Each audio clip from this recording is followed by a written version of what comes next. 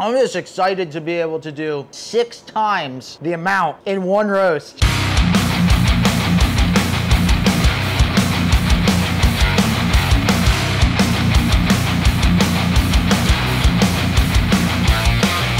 Why does one buy a roaster? Currently using an Aleo Bullet. Mostly you're gonna buy a roaster because you want to increase your capacity. On a busy week, 40 to 50 roasts. In the world of coffee roasting, there are generally 2 major styles of roasters. There is drum, and they also have fluid bed roasters. You know, 10 to 11.5 minutes. That can add up. Me personally, I'm a cast iron drum roaster. Ooh, why the Giesen? It's solid cast iron, solid machine. The price was right. Thanks, Brian.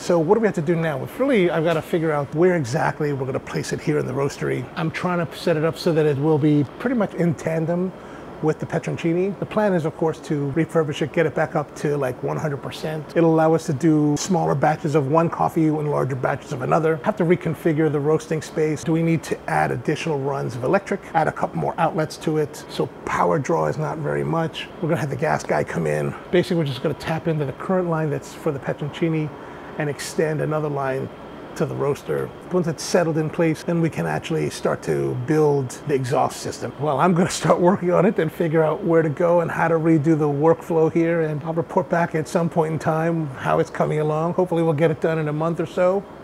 I'd say by September probably is a good time. And if you're interested in our coffee, Sprocoffee.com. We're gonna have some specials coming up soon. Our espresso is really more of a chocolatey, little bit heavier roast, you know, get that nice Maillard reaction, a lot of sweetness, a lot of body, a lot of nice development happening there. We're not really a light and bright kind of like espresso place. We like to have a little bit more syrupiness. Oh man, so beautiful. So yeah, give that a try if you want a chance, and see you next time.